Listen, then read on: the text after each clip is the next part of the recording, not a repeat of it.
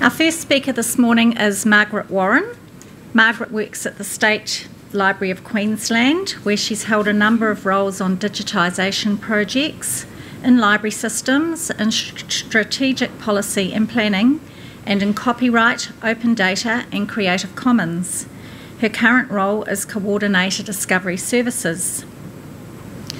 As part of the State Library of Queensland's First World War commemorative project, Q-Anzac 100, Memories for a New Generation, Margaret is working on connecting content, both historic and contemporary, to the narratives of the First World War. She has been involved with community digitisation projects and projects on History Pin, linked open data initiatives, and one of her digitisation projects included the digitisation of nearly 27,000 soldier portraits. This is Margaret's fourth visit to National Digital Forum, and she is happy to say it is one of her most favourite conferences. On that note, I'll welcome Margaret.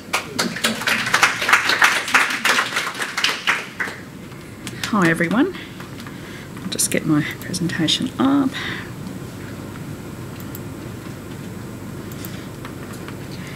Get my slides up.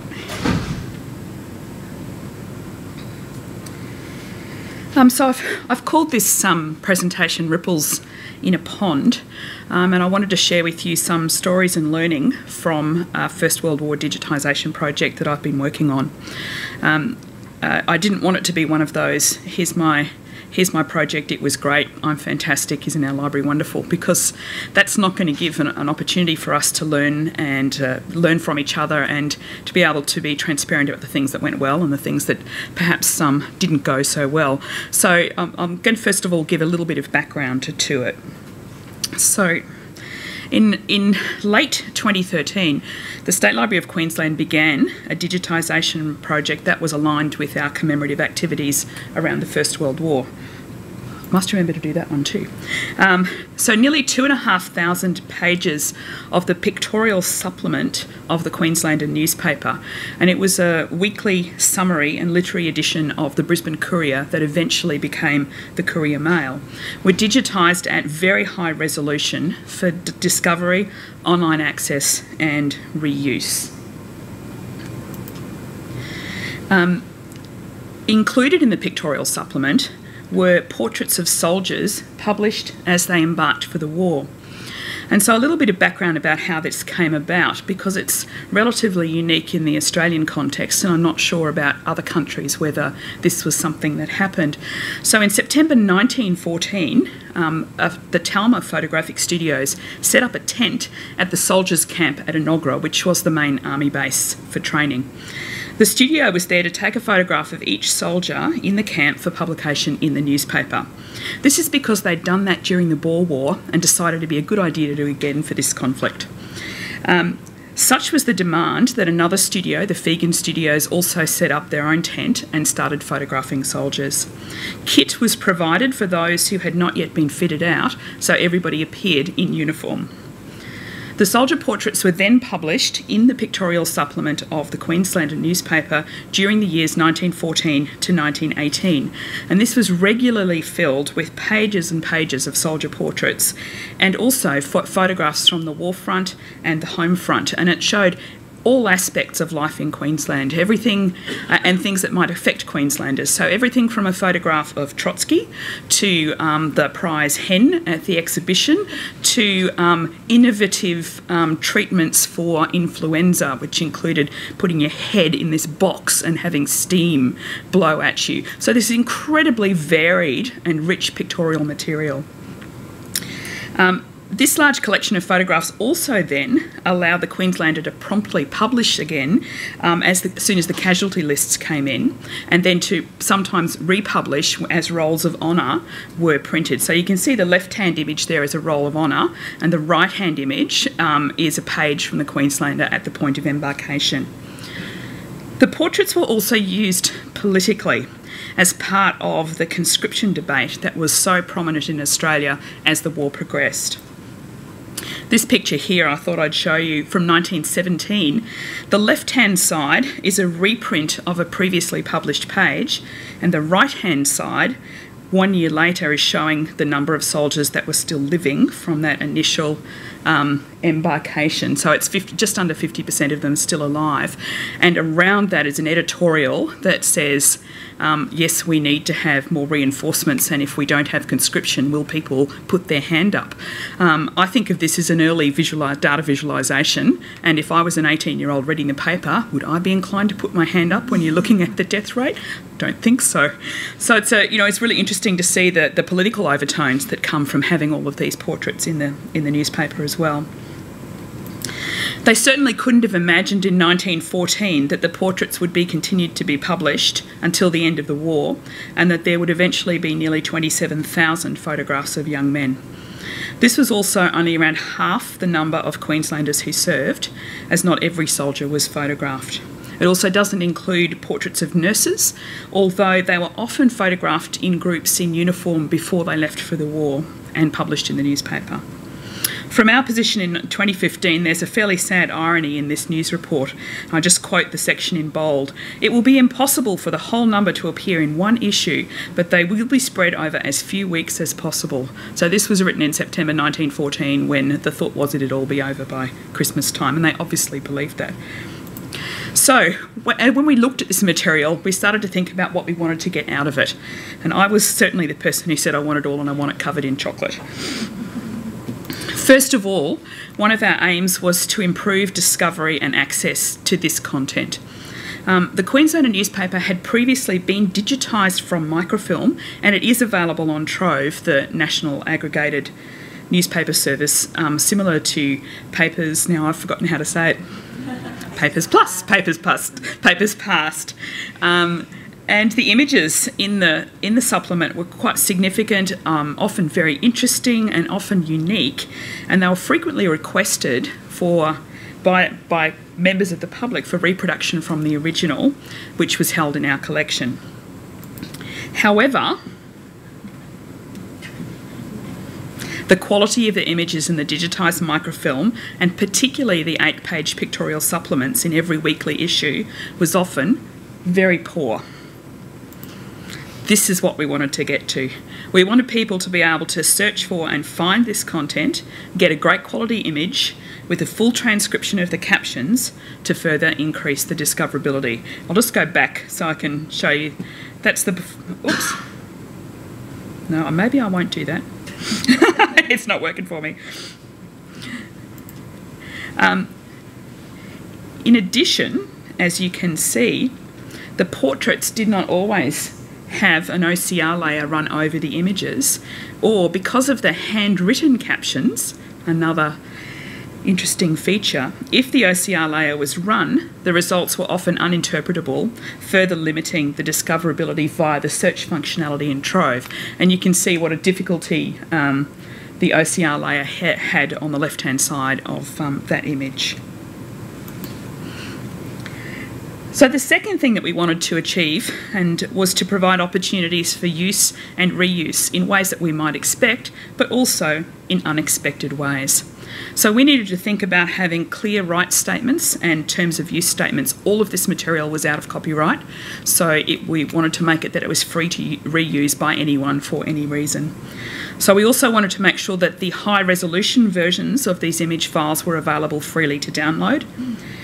We wanted to release the digitised content and the metadata as open data so the whole set could be used. And we wanted to investigate ways where we could connect it with other content that was related to it. Our third imperative was that we wanted to do it once and we wanted to do it well. Because this project was a significant one, we wanted to ensure that we did it right. And so the planning phase, considering how we would achieve what we wanted to achieve in the short term and the long term, took some time because we were discussing things like how to digitise and how will we digitise in this very high resolution, how will we describe, how will we provide access, how will we make connections with other content and within the content. They were all things that we wanted to consider carefully so we didn't have to replicate or duplicate work down the track. So the next question is how we got there. And I think Winston Churchill said it very well, if you're going through hell, keep going. The issue for me is, I'm standing here telling you that this started in 2013 and we're just about finished now. So it's been 2 years of obsessive work with these digitisation and these soldier portraits. So it's a long-term project. So first thing, I guess I want to highlight 3 areas of how we did it, was to do very, very high resolution. That image there is probably around this size in the paper. So we digitised everything at 1800 ppi, and so it ended up with each image file being around 1.7 gigabytes. So very, a very high resolution in 24-bit colour.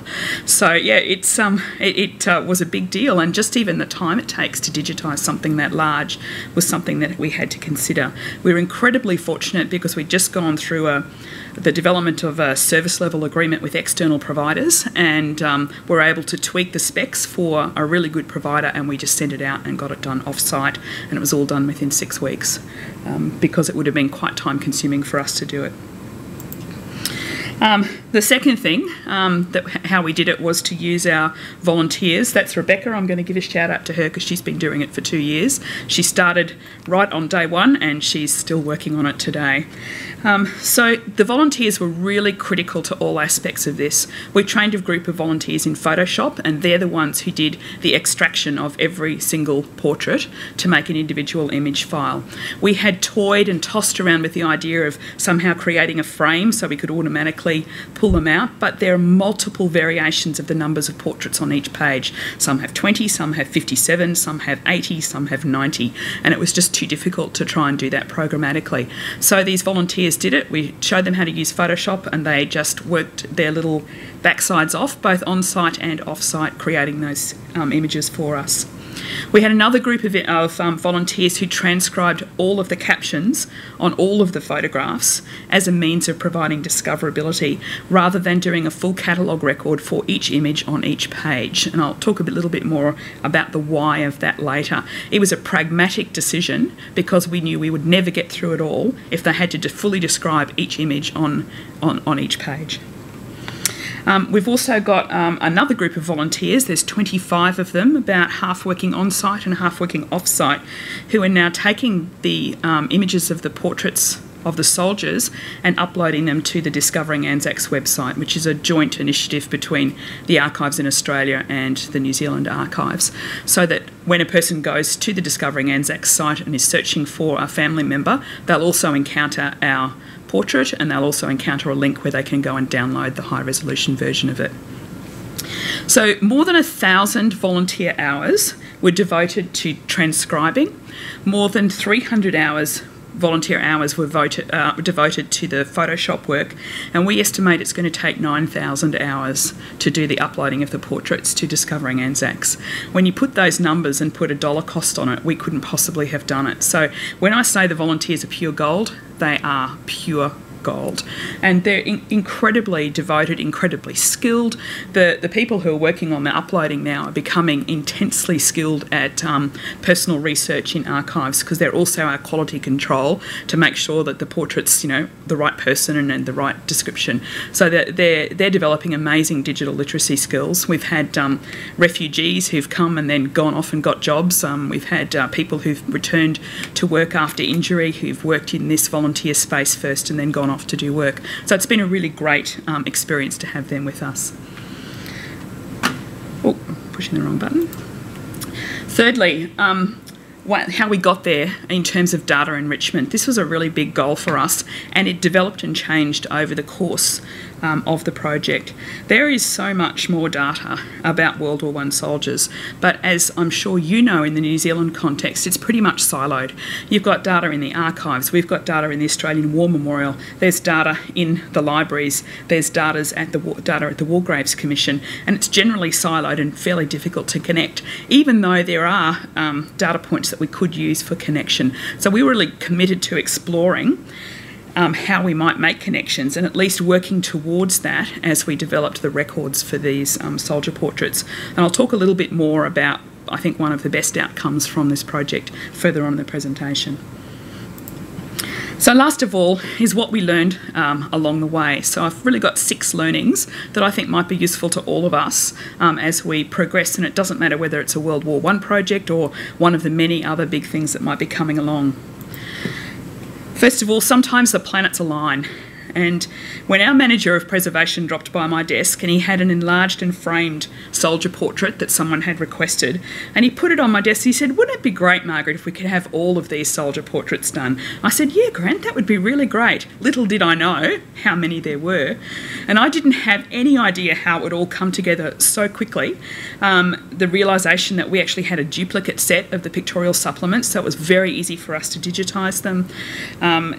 There was actually an index that had been created long ago in a card index that we've got no idea when that was done, probably in the 1950s, that had the names of the soldiers and what page they were on in the Queenslander. And at some other time in the past, someone had transferred that into an Excel spreadsheet. So we sort of had this spreadsheet that we could then use to transform into catalogue records, and then we had this, corpus of digitised work. And we didn't, at that time I wasn't entirely aware whether we would get the money, and of course we've been very fortunate in Queensland that we got a large amount of money for commemorative activities, and so we siloed some off for that. And I think it's important to take a breath and to think, but if the planets align and you can seize an opportunity, you should take it, even if you're not sure how it's all going to work out. And even if, in my case, it ended up being, it was like a mushroom cloud. You just had no idea how big this project was going to be when we started it. The second learning for us was to go backwards, which is actually forwards. And that's, for me, it's about thinking about it from the perspective of the end user, starting everything from the position where the people who are going to be the ones who are using the product at the end are the ones that are given the highest priority in all phases of it, from design to end delivery. It might seem self-evident, but I'm not sure it's always been our highest priority. And I think we could all name a project or a website or a discovery interface that actually only works really well for us, and that our end users at best find it befuddling, and at worst they find it just intensely infuriating and they don't want to have anything to do with it. So really, for us, really thinking about what did we want the end user's experience to be was probably a big learning for us.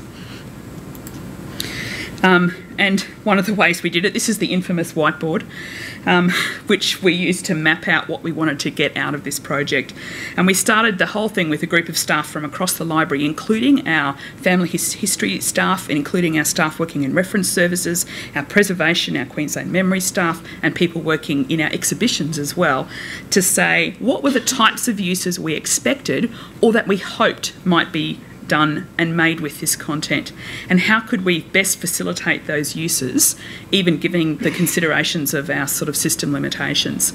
And this was also in concert with us actually asking the bigger question, why should we do this? Should we proceed? What's the value proposition? What do we want to get out of this? Is it worth doing? And to have that as a really robust discussion before we even started, I think was something that helped us to have a successful outcome, even down to the granular level. I hope you see my beautiful light horseman there with his feather in his hat there on the top right.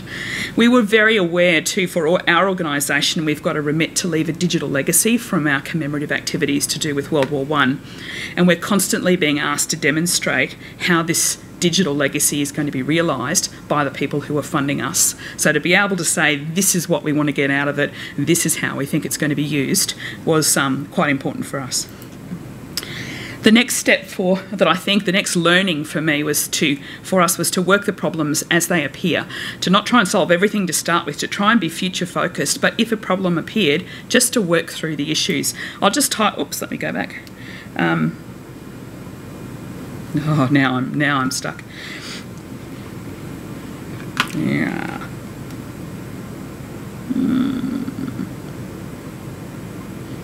She says. Oh, I'm such a silly. Sorry. I hope you can edit that out. It's working the problems. There were three main problems I want to highlight for you. We didn't, and I've recently talked about that before, we didn't have the resources to extract and create an individual image file for all the photographs in the pictorial supplement. So only a quarter of the pages were soldier portraits. So 3/4 of that content were pages with images from 1 to 10 images on the page. And normally our practice would be you'd extract every single image and do an individual image record. Well, for nearly 2,000 pages, with our timeframes, it just wasn't realistic. So we decided that we'd use the captions rather than the standard description of the content in the photos to be the way that we led the pathway into discovery. And, you know, captions in those days were generally quite florid too, so they gave us lots and lots of information. And then after that was done, by the volunteers, the cataloguers then took those spreadsheets, they were just working on spreadsheets, took the spreadsheets and added subject headings, name headings, geospatial data where appropriate. So all of that sort of professional metadata work was done by the cataloguers, but it reduced the time that they had to spend on it significantly because that's all they were looking at, and all of that sort of captioning work had been done beforehand. The second thing we had to do was to work out how to make connections between the individual portraits on a page and their entry in the spreadsheet. And this was a really interesting exercise because the file names didn't have the name of the soldier on them. The file names were just a number. And so we had a protocol of naming the individual portraits by a number working across the page like this, and then manipulating the spreadsheet so that it was in the same sort of order and then just bunging them together. And early on we had a few errors where pages of officers, for example, were done in this sort of florid wreath-like thing with 6 officers and then a large commanding officer in the middle, and of course the numbering system across didn't work for those.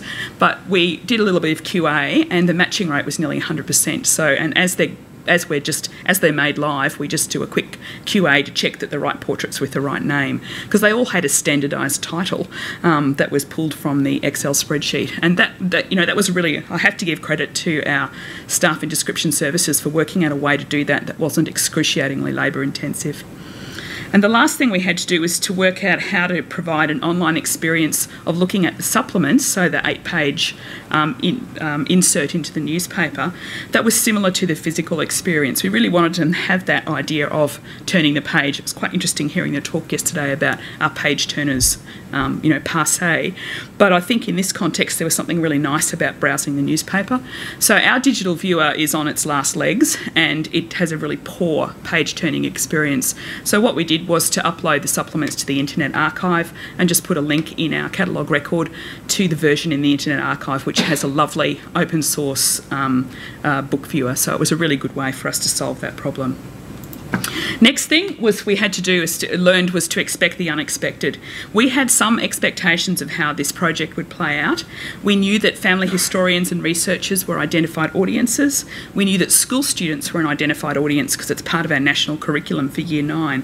And we knew that quite a lot of the content might be used in our World War I exhibition.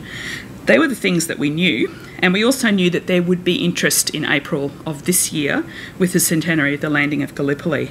But what we did not anticipate was the intensity of interest in the portraits, and it caught us a bit unawares because they weren't all, only perhaps a quarter of them were available online by April, and it made a very, very busy March and April because everyone wanted it before April. They wanted to have it, for their local community event. They wanted to have all their boys, and they wanted it in high res, and they wanted it now. And it was actually a very, very busy time for us because we were pulling things off the server. And there were some very interesting ways that our portraits were used. There was I had to put this photo in because it's so bizarre. There was a commemorative football rugby game on Anzac Day, which included tanks firing off and coming in, but also they had done it's just put a pin in that bit, and then but they'd done some research on the original rugby players, people who belonged to Queensland Rugby League who served in World War I, and they did a display of the portraits of those soldiers along with the very jingoistic tank aspect of it.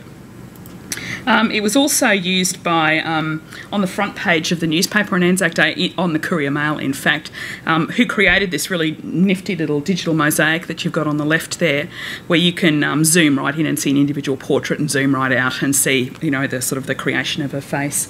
It was used on a ferry, on the council ferries. It was used on a bus, which was sort of unexpected for us that would happen. But I think the one that I just want to spend a little bit more time as we're coming towards the end of this presentation was our collaboration with the National Archives of Australia and Discovering Anzacs. This is probably one of the most significant outcomes that we did not expect at the beginning. The Discovering Anzacs website went live not too long after we'd started the digitising, and we got in contact with them because of that remit. We thought, wow, we really want to try and connect our data. Wouldn't it be great if we had the service numbers of these soldiers? And wouldn't the National Archives really like it if we gave them the portraits so that they could add to Discovering Anzacs? So we had a couple of teleconferences, and initially they were a bit, oh, that sounds really great. 27,000 portraits. And we said, they've all got names, and at that point you could sort of feel coming across the screen, because lots of portraits of World War I soldiers are not named, but these are all named with a first initial, a second initial and a last name. And so what they did was to write a script for their API, which is currently, they've made it sort of public, but they use the staff API, and we'd send them down 300 or 400 soldiers. They'd run it through the API and send us back the soldiers that had matched with their records.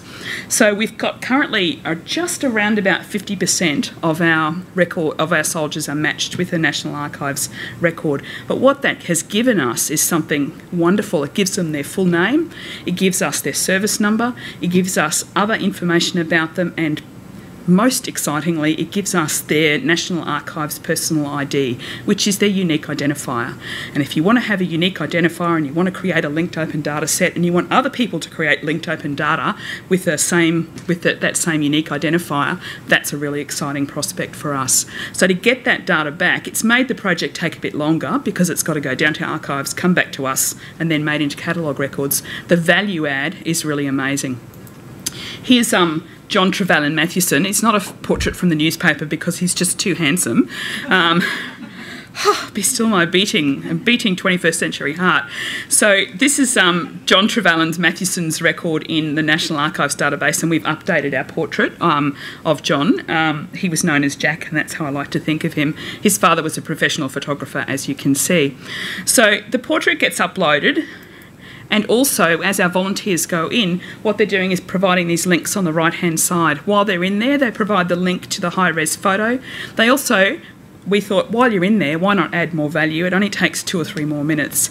They head off to the to the Australian War Memorial and provide a link to their embarkation roll so that you can see the War Memorial's information about the person on this page. And then finally they do a search in Trove just to see if there was a newspaper article about this person and provide a link to that. With Jack, it's fantastic. You get so much richness about Jack Trevelyan. So in the middle there you can see there's the high-res image ready for download. Down on the right hand you've got his embarkation roll, and then we've got 2 stories about Jack. One about him being married and one about him being welcomed back to Brisbane. Jack was an interesting fellow because after the war he went as a missionary to China, got lost in Nepal, not heard of for 2 years, memorial service held at home, funeral, the whole bit, and then he walks out of Kathmandu alive and kicking, and then comes back to Brisbane and makes a nice living on the speaking circuit for all of the rest of his life, talking about his experiences in the wilds of China. So, a very interesting story that if we hadn't had those connections, we'd have only seen Jack Mathewson's portrait. We wouldn't have seen all of the story around him. The next thing, second last thing we learned was to celebrate the milestones. There were so many milestones that we needed to celebrate, and with a really long-term project, it's very easy to lose enthusiasm as you go along, and you're just getting nowhere, and you're just fixing up spreadsheets, and you're doing data correction, and you're uploading images, and you're talking to volunteers, and you think, when is this ever going to end? So I think celebrating the little milestones along the way was really important for us. And last of all, I think remembering what it's all for is critically important. I'm just going to tell really briefly the story of Valentine Hare. He was in the previous slide. Valentine was a young man from Burdekin who enlisted at age 20 in 1917 and went off to the war and came back in 1918 at the end of the war.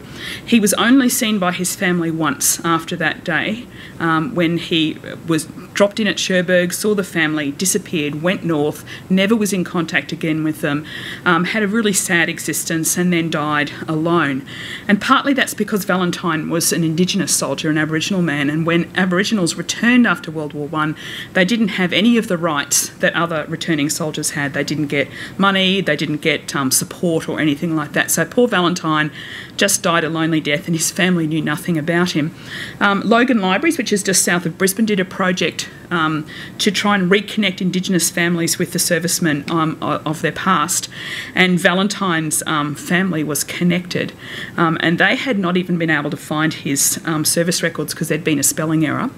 And so this is his niece Iris, and what you can see there is Iris holding the enlarged version that was from Trove. You can see that sort of poor quality image there. And we were able to supply Iris, which was used in the digital story, the full resolution framed picture of her uncle, and it was an incredibly moving experience to hear Valentine's story. And I went up to her at the launch and said, "Oh, look, Iris, it's so nice to meet you." And I was the person who sent the photo of Valentine. And she hugged me so hard that I actually had bruises on my arms for the next couple of days.